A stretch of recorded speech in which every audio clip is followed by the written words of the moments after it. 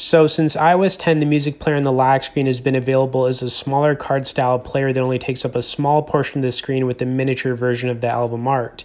Now with the latest iOS 16 beta, album art is shown front and center, and a separate smaller music player is available below it for controlling playback.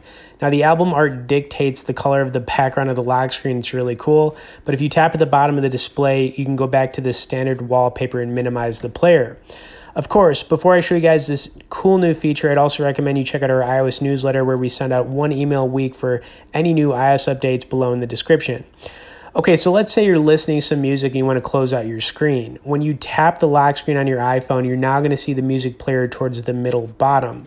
Now, when you tap on it, it will bring up the full album artwork, and then you can switch and go back and forth however you please. And honestly, it does look really cool. I just started using it. Of course, if you guys haven't been checking out the iOS 16 betas, it is available for public beta, so you don't need a developer account. Anyways, just another cool tip here. Hope you guys enjoyed this one, and we'll see you in the next iOS video.